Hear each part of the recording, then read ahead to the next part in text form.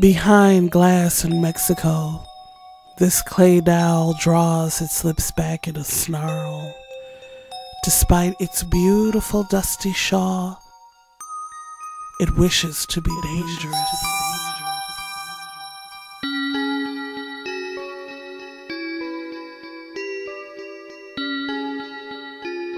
See how the dolls resent us with their bulging foreheads and minimal chins, never allowed to bulb and swell.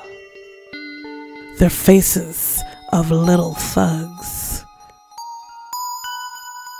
This is not a smile, this glossy mouth, two stunted teeth.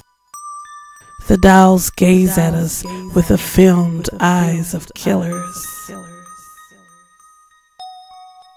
There have always been dolls as long as there have been people. In the trash heaps and abandoned temples, the dolls pile up, the sea is filling with them. What causes them? Or are they gods, causeless? Something to talk to when you have to talk. Something to throw against the wall.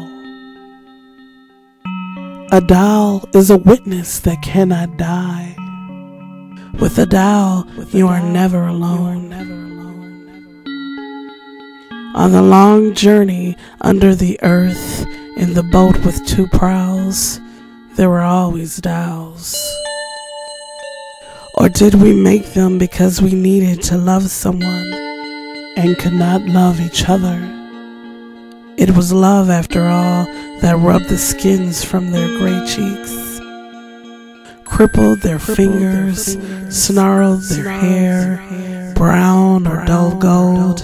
Hate would merely have smashed them.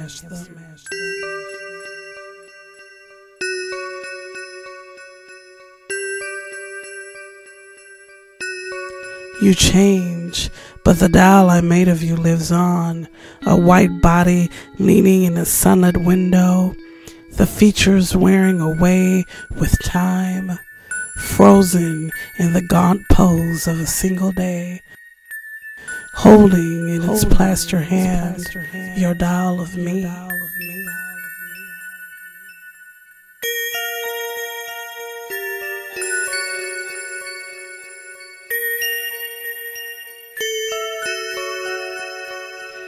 Or all dolls come from the land of the unborn, the almost born. Each doll is a future dead at the roots.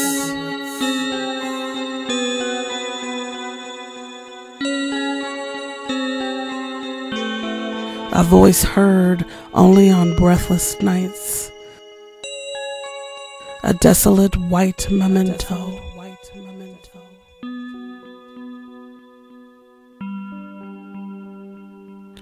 Or these are the lost children, those who have died or thickened to full growth and gone away.